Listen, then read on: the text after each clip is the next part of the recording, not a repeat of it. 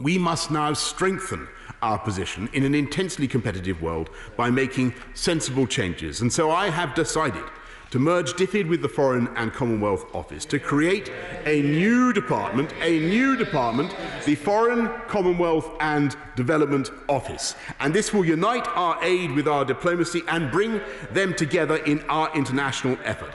DFID has amassed world-class expertise, and all of its people can take pride in how they have helped to transform the lives of hundreds of millions of people across the world. To select but a few examples, they have striven to protect millions of children across the world from polio, which is now on the verge of global eradication.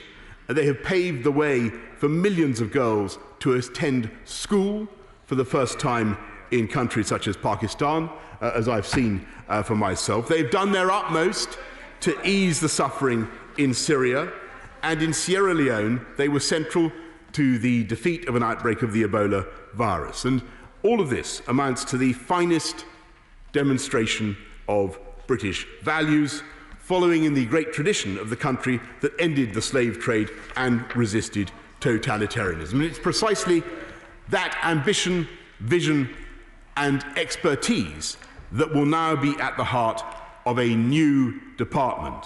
DFID and the FCO are now joining together to become a new Whitehall super department for international affairs, which will be of huge benefit to our ability to project Britain's sense of mission about overseas aid. And it's, for too long, frankly, UK overseas aid has been treated as some giant cash point in the sky that arrives without any reference to UK interests or to the values that the UK wishes to express, or the priorities, diplomatic, political or commercial, of the government of the UK.